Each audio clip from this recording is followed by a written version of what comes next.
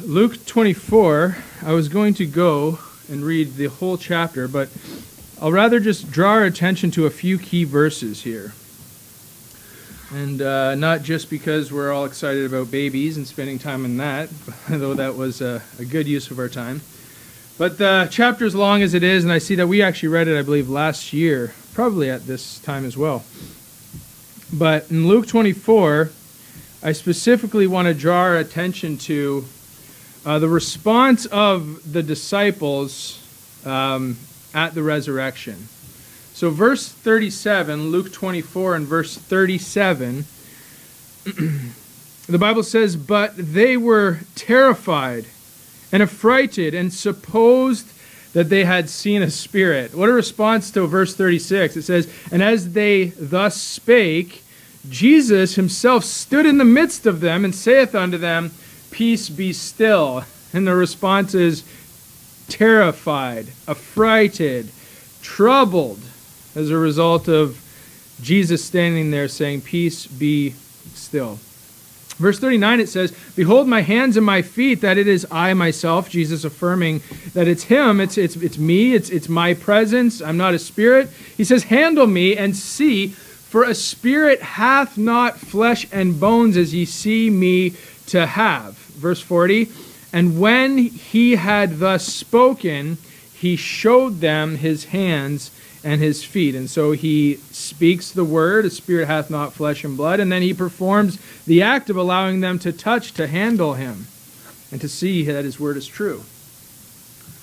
Verse 43 then, it says, "And he took it and did eat before them." So after he shows his flesh and bones, he says, "I'm hungry. Have you any meat here?"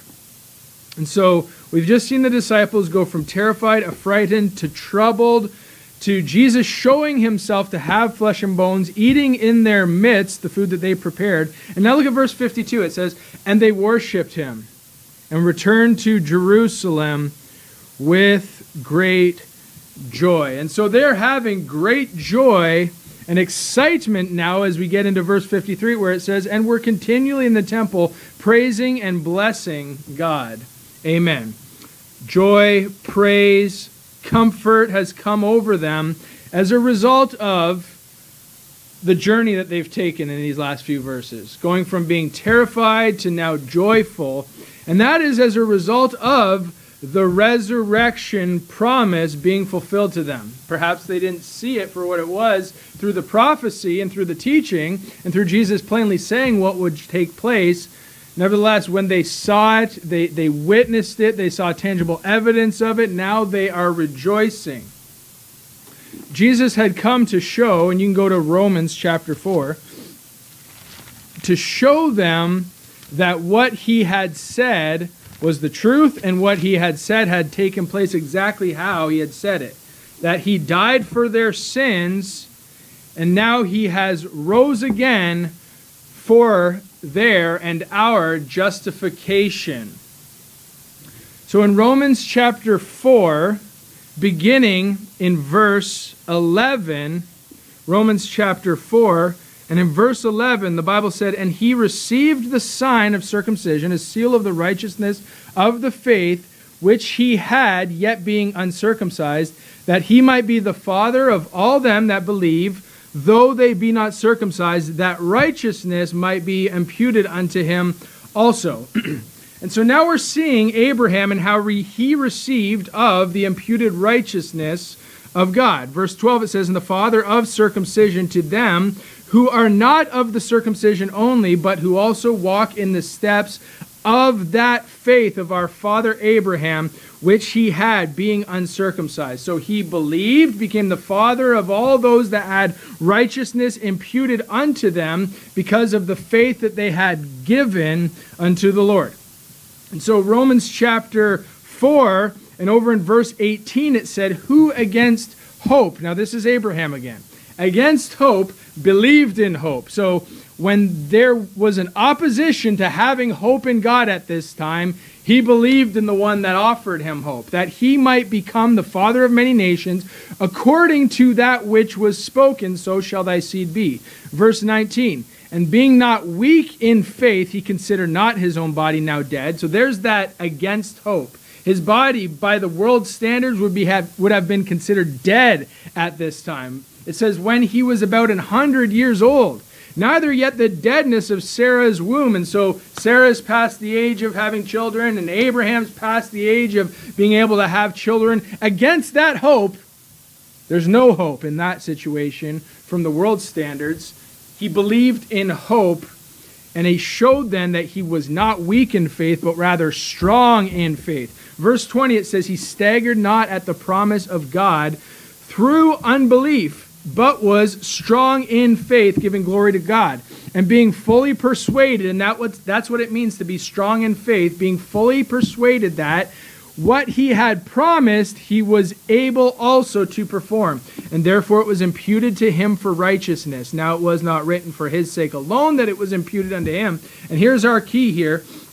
It was not written, it was not recorded, it was not brought to us here, preserved in our scriptures for his sake alone. But verse 24 says, but for us also, to whom it shall be imputed, if we believe on him that raised up Jesus our Lord from the dead, who was delivered for our offenses. And 1 Corinthians 15 says he died for our sins, is another way of putting it. Died for our sins, or delivered for our offenses.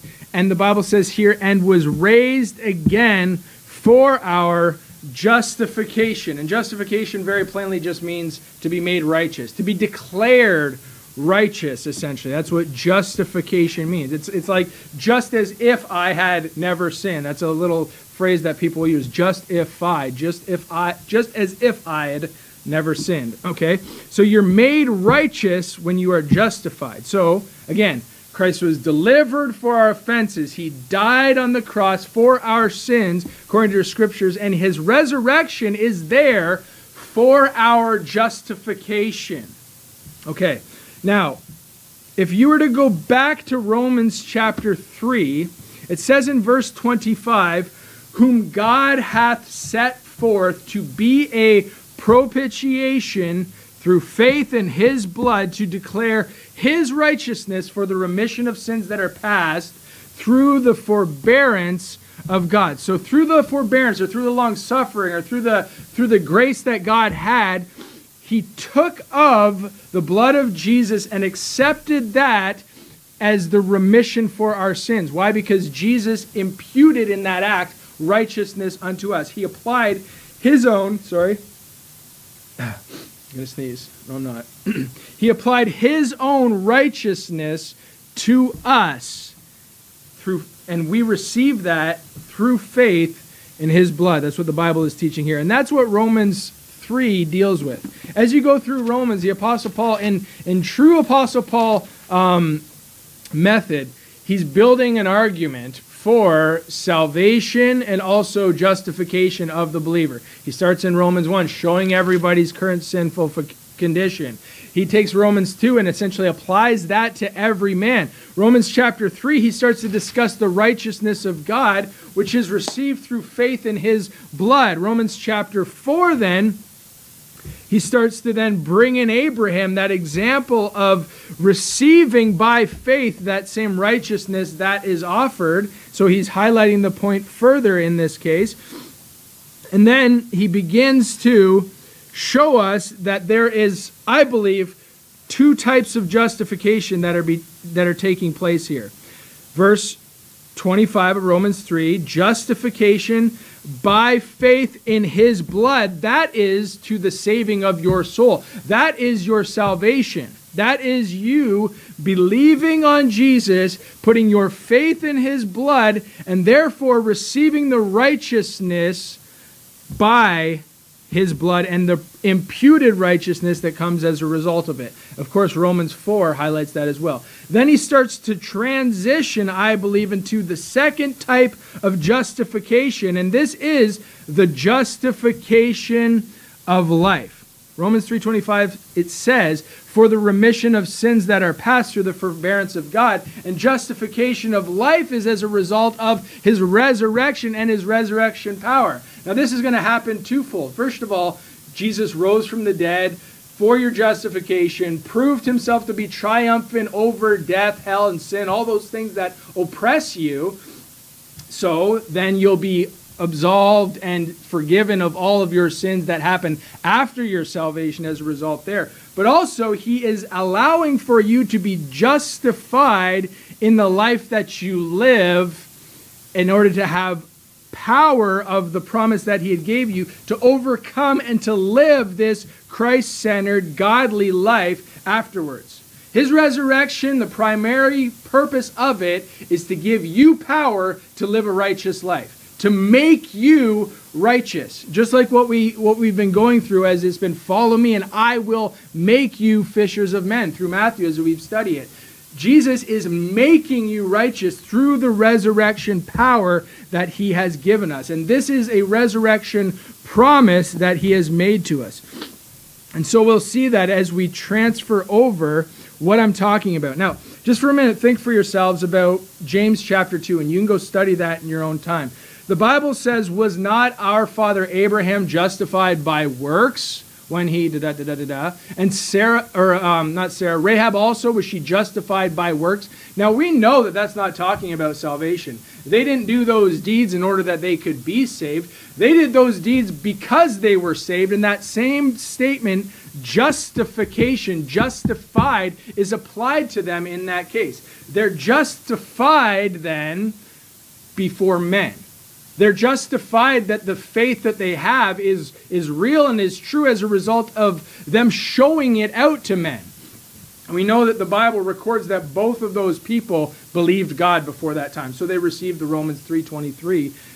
Salvation through faith in his blood, the propitiation came upon them. They had righteousness for the remission of sins. They're saved, of course. But again, remember it says that those two were justified by works, and I believe that's the work that they've done before men, which justified the faith that they had. And this is what Christ is going to begin to talk about.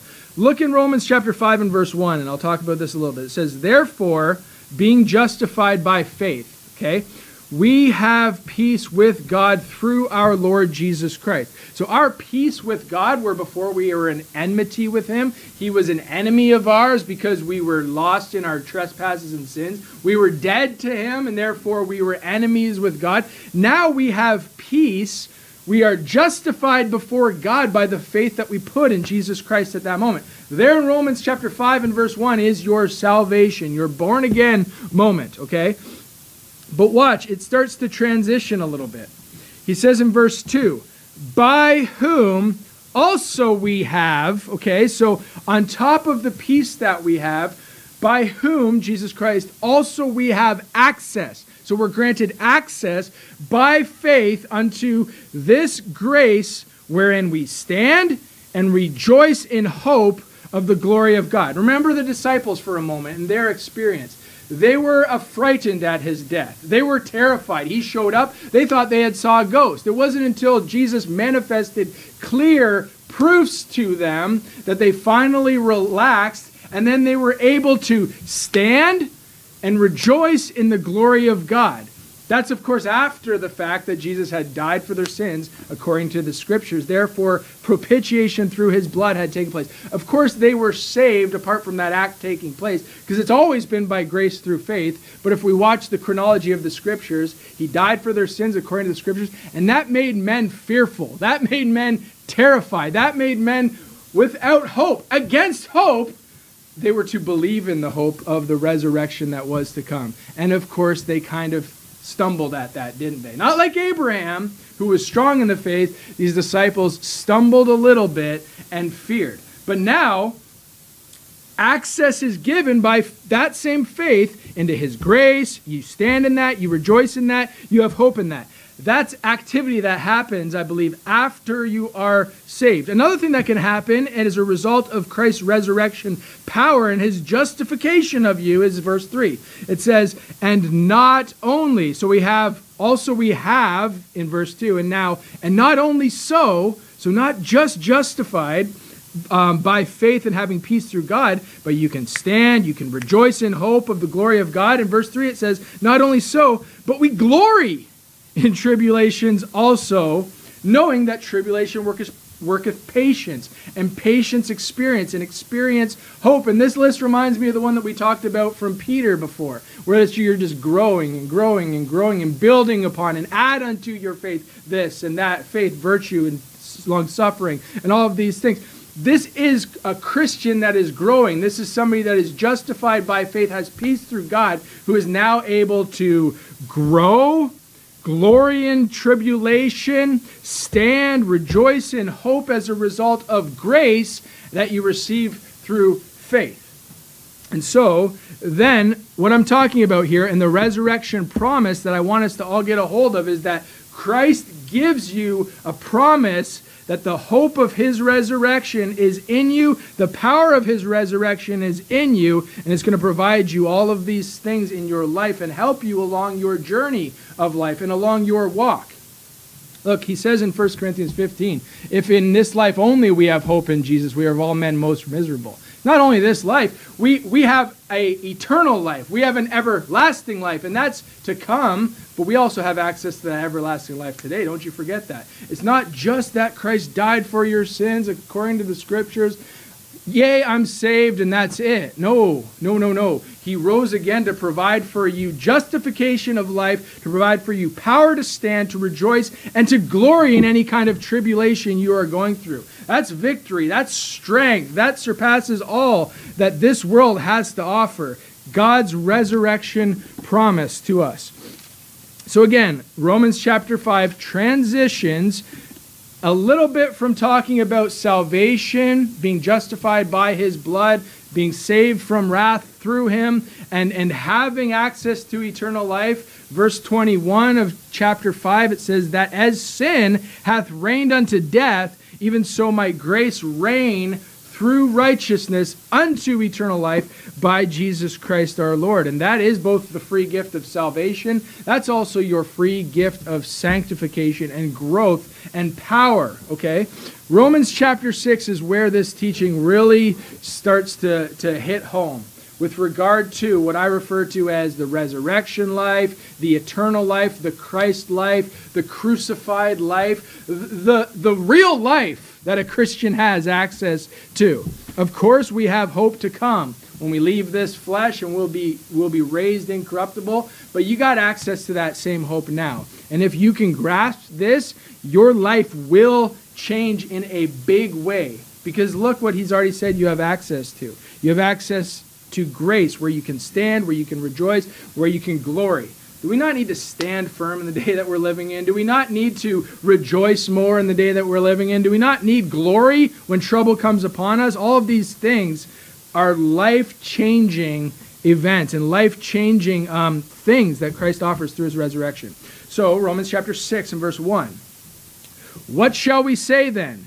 Shall we continue in sin that grace may abound? Because some people take that stretch of their mind and say, well, if God's covering all our sins, if he's going to give us power to be born again, to be saved from our sins past and future, and that's what he's been talking about mostly, but like I said, he's transitioning. Paul just asked the question very plainly, should we just continue in sin? Then we'll just have more grace, and then continue in sin, and more grace will come upon us. Of course, verse 2, it says, God forbid. How should we, now watch this, that are dead to sin, live any longer therein?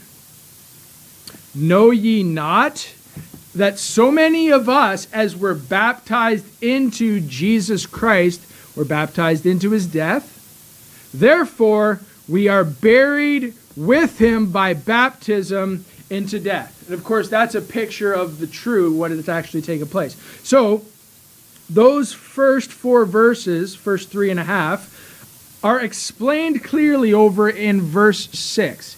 He says, knowing this, that our old man is crucified with him, that the body of sin might be destroyed, that henceforth we should not serve sin, for he that is dead is freed from sin. So that's exactly what he means there in verse 3. We were baptized into his death. If we're dead, verse 2, to sin, if we're dead to sin, how should we live any longer therein? Verse 7, he that is dead is free from sin. Look, sin is not going to get a hold of a dead man. You just think of a body laying there on the ground. has no action, has no activity, has no resolve to get up, walk around, and commit sin. And this is the key that we need to understand. We need to reckon this to be true. Verse 6, it says, knowing this, that our old man is crucified with him, laying there flat on the ground, dead as a doornail, cannot sin. Right? Why? Because it's dead, that the body of sin might be destroyed, that henceforth we should not serve sin. And that's true. Reckon your old man to be dead as a doornail, cannot sin. Know this, understand this. It's crucified with Christ. Okay? Then if you go back to Romans chapter 6 and verse 4, the second half, it says that like as Christ was raised, okay, so we just talked about the death. We just talked about how we're buried with him by baptism unto death. Now we're going to get a simile, and we're going to compare some terms. That like as Christ was raised up from the dead by the glory of the Father, even so we should walk in newness of life. So in the same way that Christ rose from the dead, even so we should walk in newness of life. We've been given a new life. We've been given an eternal life that is only in Christ. And as Christ raised up by the glory of God the Father, guess what? You are raised up by the glory of God the Father. And we should walk in that way. Walk as if you are new. Walk as if you are born again. Walk as if you are spiritually alive, alive, alive, alive forevermore, and your flesh is dead as a doornail. Remember that. Verse 5, for if we have been planted together in the likeness of his death, which Paul is very clear we have been, if we have been planted together in the likeness of his death, we shall be also in the likeness of his resurrection. And this is why when we do a baptism, we are acting out what should spiritually be taking place at that time. Buried in the likeness of his death, raised to walk in newness of life. The Apostle Paul says, if you're buried or planted in the likeness of his death, it's only to the end that you shall also be in the likeness of his resurrection promise. So, verse 8 begins to explain again what we've just found here. It says, now, if we be dead with Christ, we believe that we shall also live with him. And here's something again. You have to understand it, what's being said to you, and you have to apply it to yourself, and you have to reckon it. And you have to know this to be true. Not just in some philosophical way, not just in some knowledge way. You have to reckon this to be true by faith. That's how you have access to grace every single time. If you want God's riches at Christ's expense, if you want God to give you something you don't deserve, do you know what you bring to him every single time? Faith. I believe you. I believe this. Just memorize verse 8 and think about that and meditate upon that. If we be dead, if I be dead, if I'm dead, I believe that I shall also live with him. If I'm crucified with Christ in the ground, dead as a doornail, that I cannot sin, I am dead to sin, I believe also that I am risen in the likeness of his resurrection, that I shall not serve sin. That's what he says in verse 6. Henceforth, we should not serve sin. There's a choice to be made, but our choice is made in the battleground by faith. That's where we make our decision. It's not just like, I'm not going to serve sin. I'm not going to serve sin. I'm not going to serve sin, and building myself up. I can't sin. I'm going to get up today and I'm not going to look at that same thing. I'm not going to do that same thing. I'm not going to smoke that same thing. I'm not going to drink that same thing. I'm not going to do it. I'm not going to do it. No. You've already failed, because that's not faith. Faith is when you say, God, help me. I believe your word. I believe that I am dead. I trust what you're saying. God, make me alive. Who's going to raise you from the dead but God himself? Who raised Jesus from the dead but the Father? Raised by the glory of the Father, and you have to be raised the same way. AA is not going to help you. Going to self-help books will not help you with this truth found in Romans chapter 16. Faith is what you need to give to God, and let him work with that. Continuing on in verse 11, and this is the bottom line of his teaching. Verse 10, for he that is dead, he died unto sin once. But in that he liveth unto God. In verse 11 it says, likewise reckon ye also yourselves to be dead indeed unto sin, but alive unto God through Jesus Christ our Lord. Reckon yourselves to be dead. Verse 12 it says, let not sin therefore reign in your mortal body, that ye should obey it in the lust thereof. So what is he saying? When you reckon something to be so, you are essentially saying, I'm not going to let sin reign in my mortal body.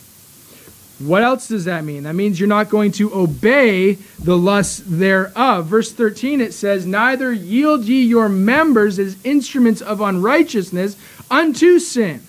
But what should you do? Rather, it says, but yield yourselves unto God.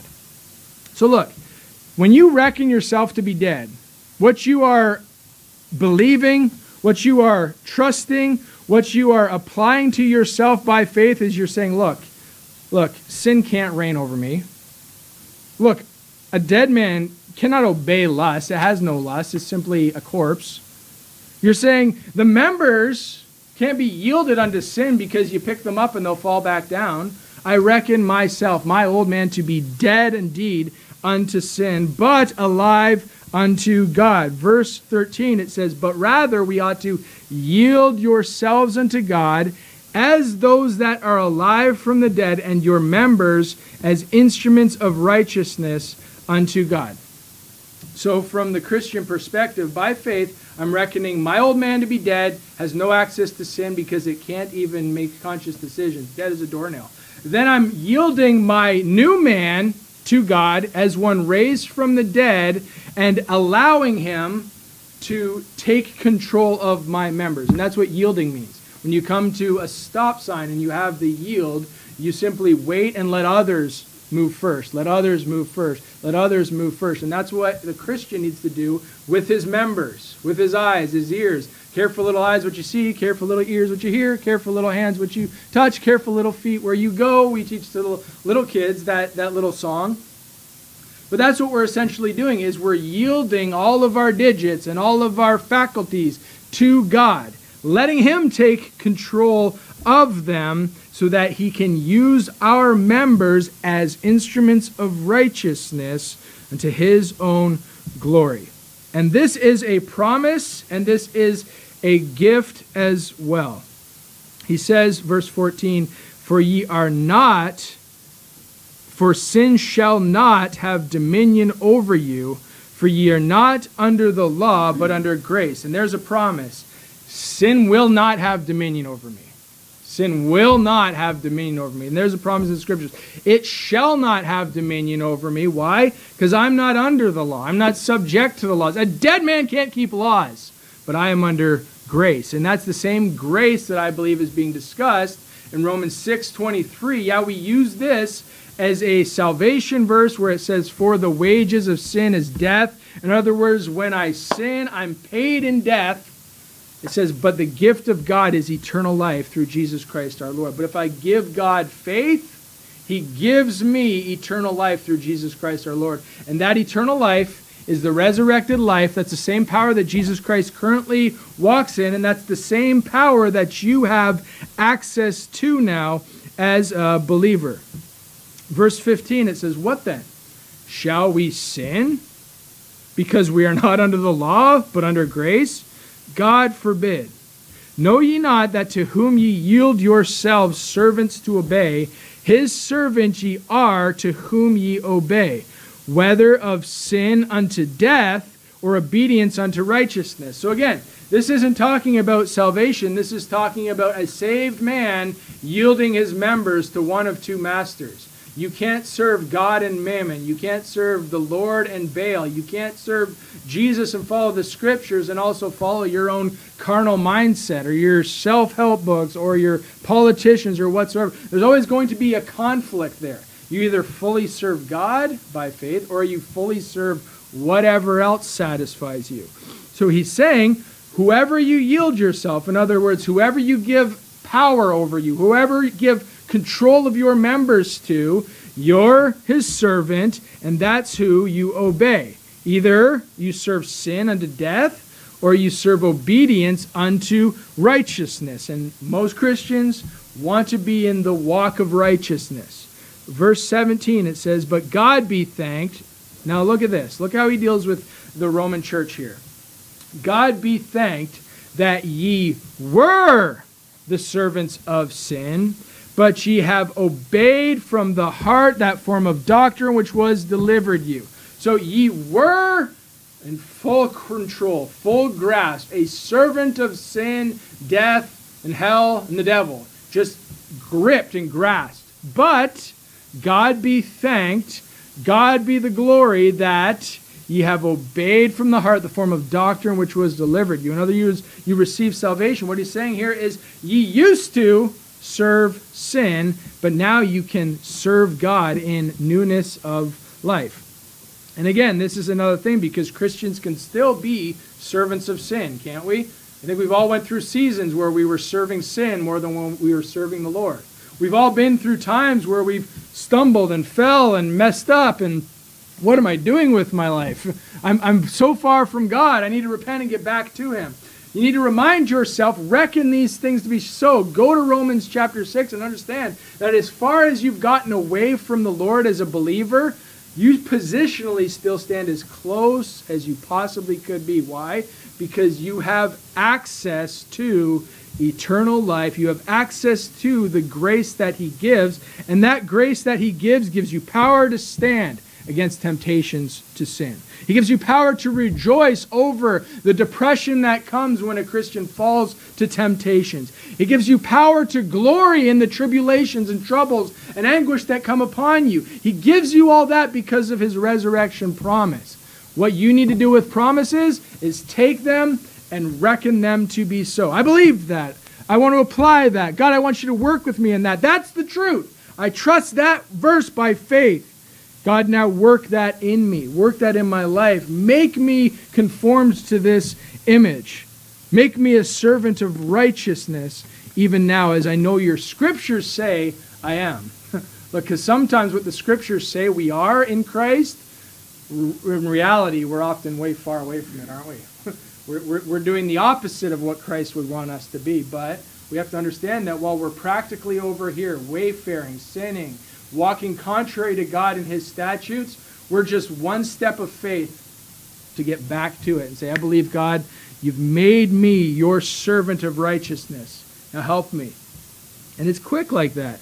God says, return unto me. Cleanse your hands, ye sinners. And so many times he says, if you draw nigh unto me, I will draw nigh unto you. God's not, well, I don't think you've repented enough, and just turning his back or a cold shoulder to you. No, God's waiting, like we saw in the story of the prodigal son, waiting and watching and hoping that his wayfaring son or daughter would return unto him and would realize that the promise was always there, waiting. Just because you walk away from the promise, you stop believing the promise, you stop trusting in the promise, you want to do everything else, the promise is sure. Why? Because the promise is in Christ.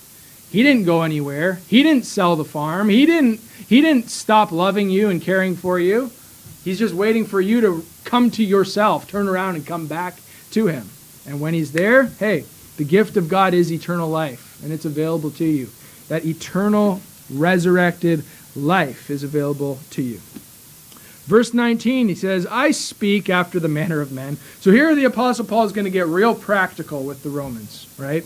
He's walked them through who you are in the flesh. He's walked them through salvation and what that means. He's transitioned and talked about their redemption through the blood, how they're reconciled to Christ, and how they now need to be, they ought to walk in, they should walk in the newness of life. Now he's going to get real practical with them.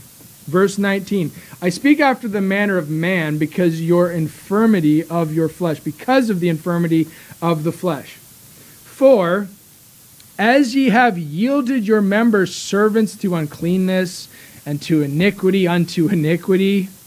Okay, so even as you remember that, right? You can picture how you let your hands control what you touched. You let your mind control what you thought. You let your heart lead you wherever it will. You let your feet go to all the wrong place. You remember how you yielded your members to serve uncleanness? Remember how you yielded your members to iniquity unto iniquity unto iniquity, and it just snowballed? Do you remember that?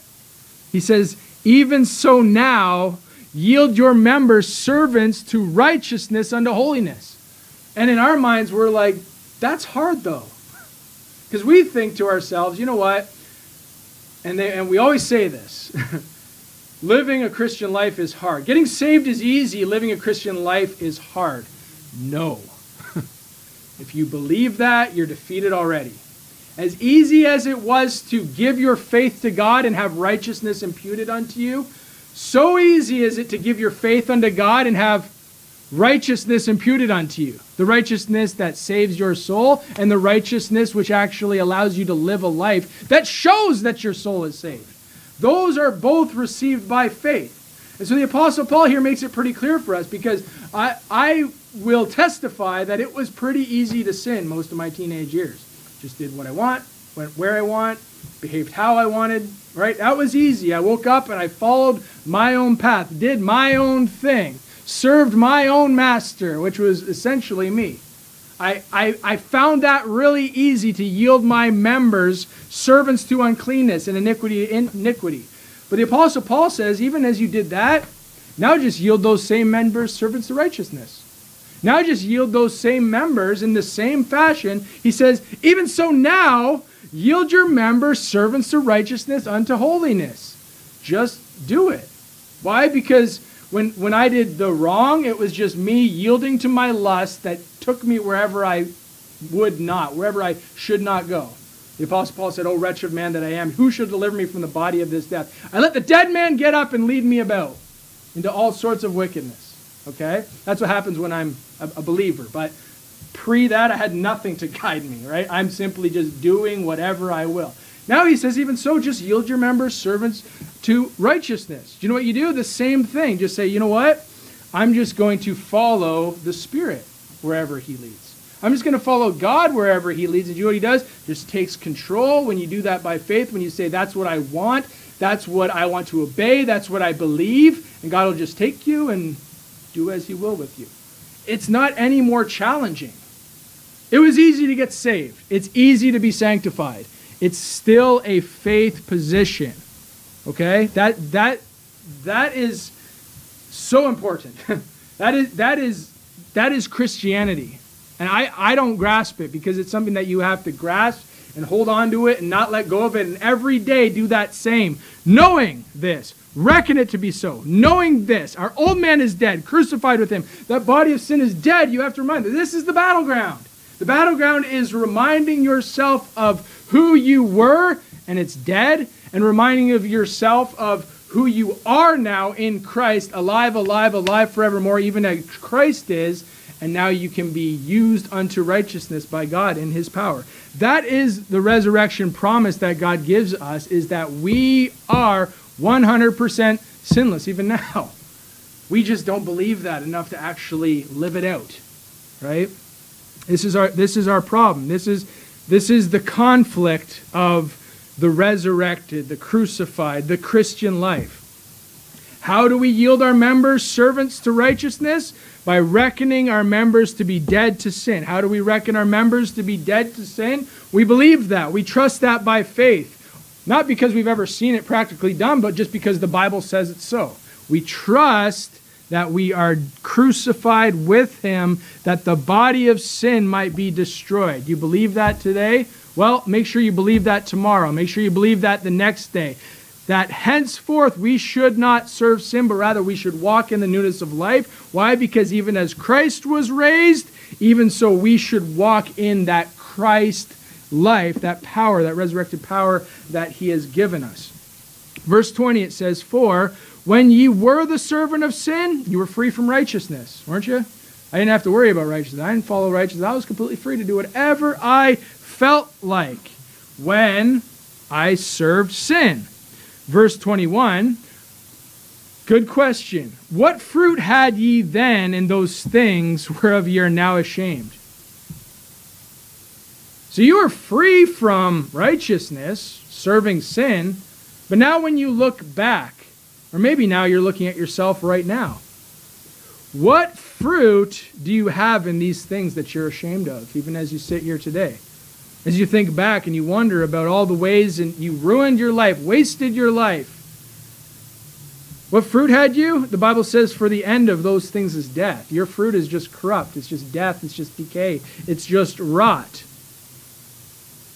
But verse 22 it says, but now, being made free from sin. Remember? You were free from righteousness as you serve sin. But now being made free from sin, how did you get that? By serving righteousness and become servants of God. Ye have your fruit unto holiness, and the end everlasting life.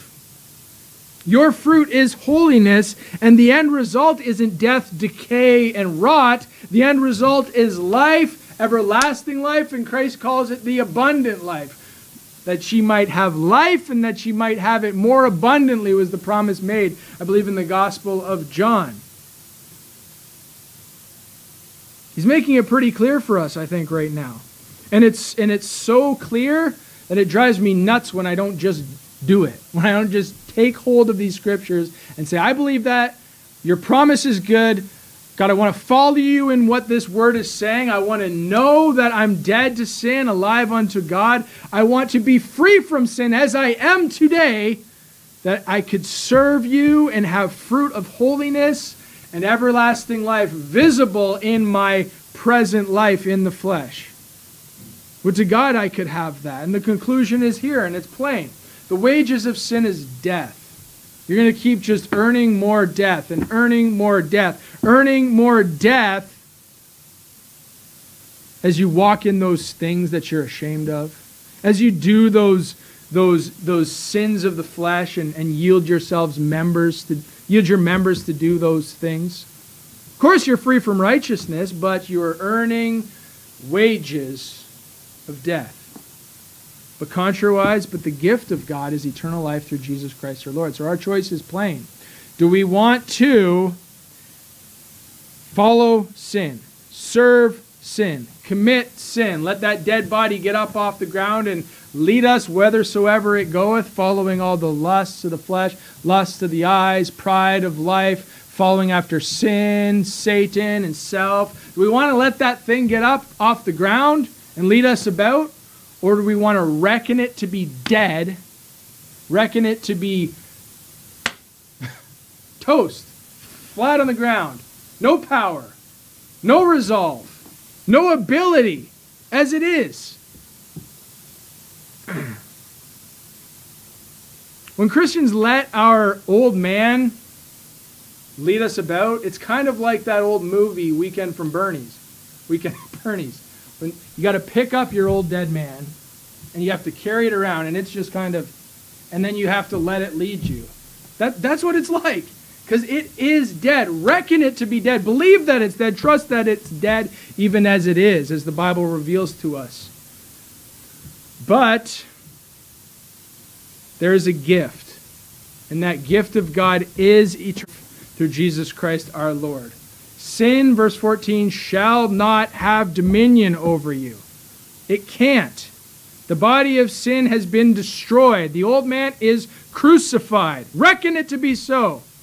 Verse 14, sin shall not have dominion over you, for you are not under the law, but under grace. You are the recipient of a free gift, which is eternal life. And even as you did when you were saved, you reached out and you accepted that free gift and took it to you by faith in what the Word says. Even so, now you can walk in eternal life, walk as newness of life, in newness of life, even as Christ was raised from the dead. You can live that way by simply reaching out and receiving that same gift of eternal life through Jesus Christ. And by faith, he simply says, yes, son, yes, daughter, and then leads you about, takes control of your members, guides you in the way that he wants you to go. But these are moment-by-moment decisions, reckonings, moment-by-moment faith decisions, deciding that you're going to believe the Bible instead of lifting your dead carcass up and following that into damnation, and following that into trouble and into turmoil. The Bible says in Galatians 2, and we'll get there in the second part, it says, I am crucified with Christ, nevertheless I live. I am crucified with Christ, nevertheless I live. That old man is dead. Nevertheless, I live. by the resurrected promise that God has given me, that he will, if I give him faith, apply to me resurrected power. He will justify me before men. He will show who I am in heaven to men around me. And I will be able to stand and rejoice and glory in whatever comes my way. Because that's what God said. And I believe it. Every day I wake up. That's what he said. I believe it. That's what he said. I believe it. And that's how you reckon these things to be so. What a God we have. His resurrected promise is yours. So reach out and receive that gift. The gift of God is eternal life through Jesus Christ our Lord. Thank you, Father.